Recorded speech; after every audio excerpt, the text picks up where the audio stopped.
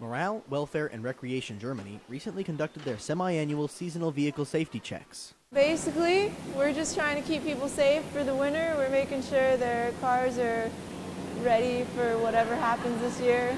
Inspectors checked things such as tire pressure, fluid levels, and made sure everyone's lights and horns were working properly.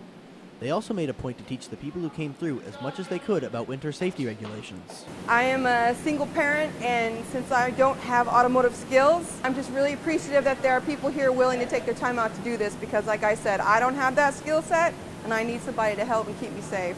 If you were to get the same safety check downtown at a commercial dealership, it could run you $75 to $100. How much you guys charge? Zero. This is a semi-annual event, so if you missed it this time around, you can catch it every spring and fall. Airman Nate Gettleman, Pulaski Barracks, Germany.